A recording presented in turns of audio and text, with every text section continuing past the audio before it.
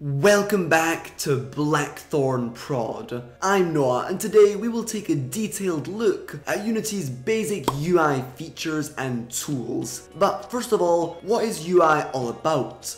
Well, it's most commonly used to create games main menus, to make buttons the player can interact with and click on, or some text to explain the game's rules or display credits. In many cases, it's also an extremely important part of the actual gameplay. For example, the health bar is UI, the inventory, the dialogue boxes, above or below a character, or in a strategy game, the amount of resources you may have. All this is UI. With that said, let's learn how to create UI using Unity. By the end of the video, you'll have enough knowledge to easily use Unity's UI to make main menus and in-game elements such as health, resource displays, and more. We'll also see how to make sure your UI looks good on multiple screen resolutions, and how to actually change those resolutions directly in-game. Just before starting, I wanted to give a huge thanks to Pebble and Wisp for their amazing support on Patreon. It's just so appreciated and encouraging. With that said, let's get cracking. First things first, head over to Create and choose Canvas. You'll see that an event system pops up in the hierarchy. I hardly ever touch this. It's especially important though if you have UI that the player can interact with, such as buttons. So honestly, just leave it there. I can't tell you how horrible it was spending hours and hours wondering why my buttons weren't working, only to realize I had deleted the event system. Grabbing hold of my canvas, I'll now take a look at the canvas scaler component attached to it, and change the UI scale modes to scale with screen size. For width and height, type out the same values as your game's current resolution, visible right here. So me, I have a resolution of 16 by 9, so I'll type 1600 for width and 900 for height. This is an important step. It will make sure that my UI scales properly when I reduce or increase the size of my screen, something we'll take a look at further down the video. With all that done, I'll create my first UI element, some simple text. For me, the text looks tiny, so I'll increase its size in the text component. At some point the text may get cut out. Simply hit T on your keyboard or click on this icon to get this cool UI scaling tool that will allow you to increase or reduce the space occupied by your UI elements by simply left clicking on the edges and dragging. To scale uniformly, simply hold down Shift as well. I'll change what the text displays right here, typing for example health. Awesome. Let's say I wanted this health display to be in the top left corner of my screen. You could simply move it with the translate tool, but your UI won't look right if you then change the resolution. With the 16 by 9 it looks good, but change it to 5 by 4 for example, and as you can see the health display is no longer at the top left corner of the screen. So instead you need to use this.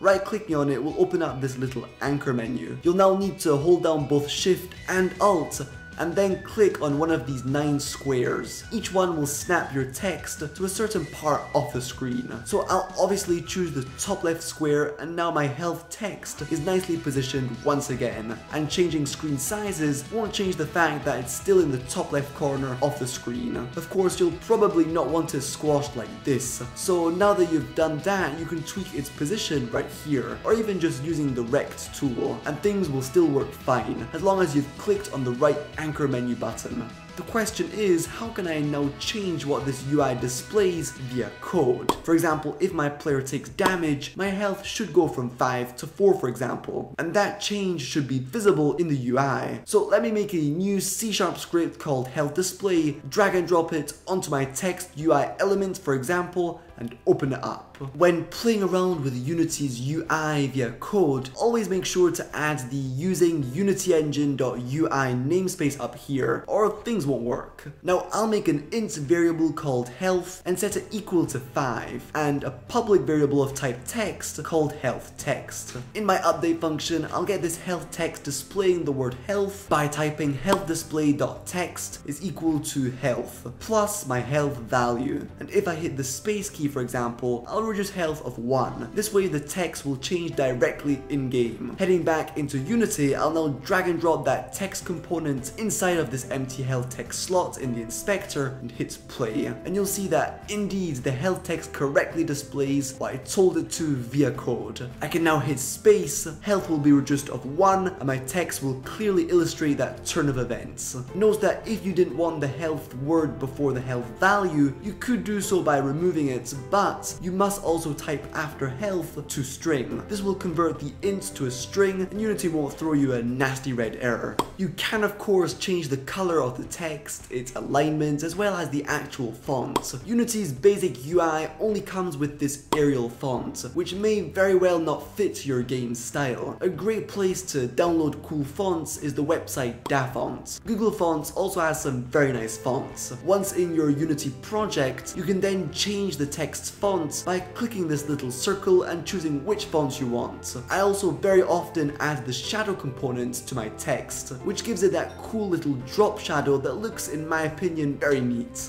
You can change the direction which the shadow is facing, as well as its color and opacity. You can of course also add images to your scene. Doing so will give you a bland white square, but if you have a sprite in your project folders, you can drag and drop it inside of this empty slot. Of course, chances are high your image looks a little squashed or stretched, so simply grab your Rect transform tool and scale things around until you're satisfied with the result. Or if you want to be pinpoint accurate, take a look at its dimensions here and then type out that width and height value right here. And again, you can change what the image displays or its color via code. Placing the image in the scene works the exact same as with text. Simply snap it to a certain corner of the screen and then move it around using the Rect transform tool. Alright, another really important UI feature are buttons. You'll be using these for your game's main menu, pause menu, inventory, and more. Just head over to UI and create a new button. Of course, this button looks very ugly. It's a lot better to create your own button graphics in Photoshop or GIMP, for example. I've made this simple button rectangle that I'll drag and drop inside of this source image empty slot, and that bland white rectangle will disappear, replaced by that cool new graphic. You can also delete the text right here if you want. The main use of buttons are to call functions in your scripts when clicked on. So for example, I'll make an empty game object called Game Manager, add a new C# script to it called Example Scripts, and open it up.